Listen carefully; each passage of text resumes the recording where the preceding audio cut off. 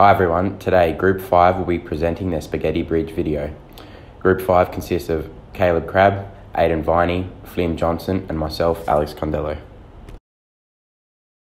So after our initial meeting, we decided on which design we'd want to do. So that included just drawing up a few different designs, as you can see, and eventually after some consideration, we decided to choose design 1. Design number 1 was a basic truss design and was our first testing model. We had a lot of trial and error throughout the 3 days we met up on to construct the bridge. We started by firstly drawing up a template of the bridge on a sheet of baking paper, which was the best surface that the bridge wouldn't stick to. After creating the bottom chords, we then measured all truss members and cut them to size to piece them all together.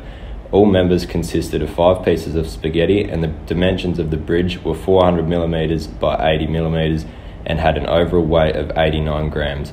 Once the bridge was complete, Caleb and Alex met up the next day to test the bridge and record the results. Here is a video of the test.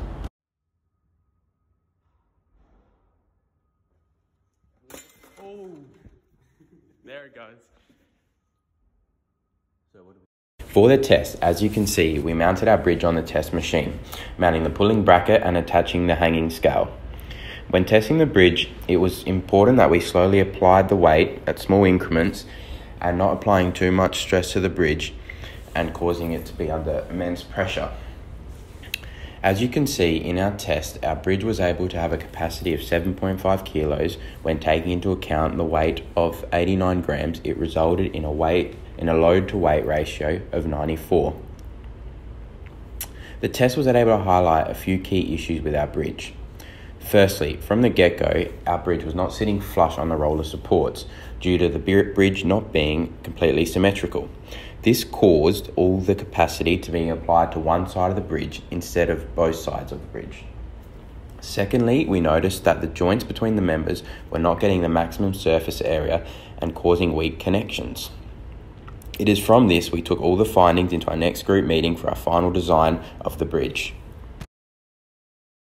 We chose to keep the same design as our trial bridge for our final model.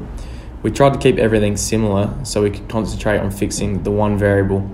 As Alex said, there was issues with how the bridge was sitting on the supports. It wasn't quite sitting flat, so we really needed to work on that for our next model. We kept the old template as we were happy with our first design. However, instead of using 5 spaghetti, we used 7 for the webbing members. We also cleaned up the joints with sandpaper once they were dry to increase the spaghetti surface area at the joints. By having these clean joints, we could ensure the glue would cover the members better. This would simulate a 6mm continuous fillet weld on steel in the construction industry. Once the bottom chord was constructed, this time it was more square and flat, we could assemble the webbing members and attach these to the bottom chords. After this, we then attached both sides of the bridge together and ensured we let the super glue cure for 24 hours before competition day. As you can see, we completed some simple design calculations for our final bridge. We converted the combined weight of the bridge and the load and converted it into newtons, giving us the total load. We then calculated the forces in X and Y directions by figuring out the moment. As the bridge was symmetrical, we had even forces acting upon each support reactions. Here is the final video of our bridge on competition day.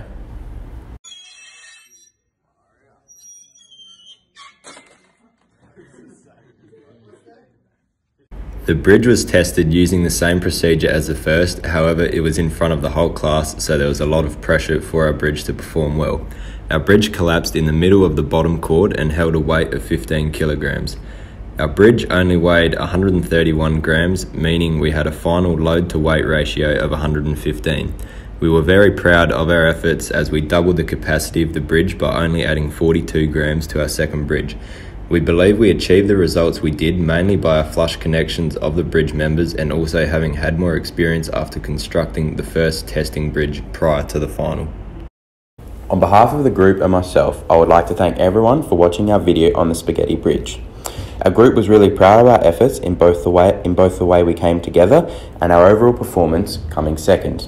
This was a really enjoyable assignment and everyone got a lot out of it, including a lot of team building experiences and an understanding of basic bridge designs.